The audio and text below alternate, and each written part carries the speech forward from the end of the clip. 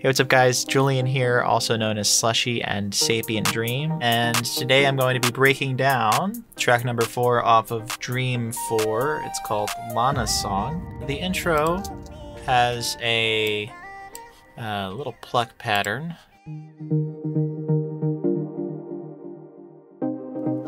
It was really fun kind of getting into messing with the shapes of the reverbs.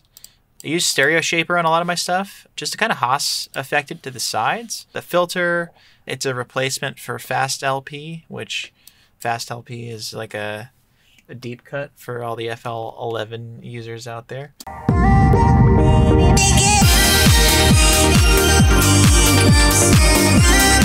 I love incorporating a lot of like ARPs into a lot of my stuff. And I like to hand kind of key all of my stuff in with my trackpad. My favorite part of this one is actually the vocal chop part, which is this.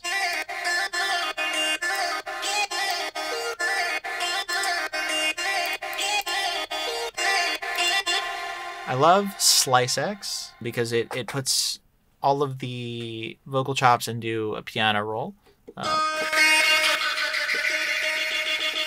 So if you want to go into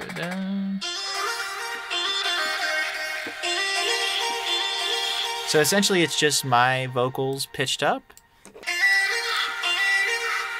Some sound good eyes are on there. Yeah, buddy. I think I have a layer of hardcore. That, like, you know, guitar ampy sound for 2, this chorus,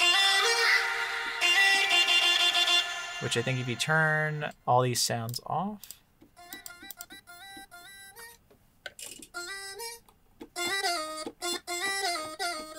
so that's kind of how you get the Slushii sounding vocal chops.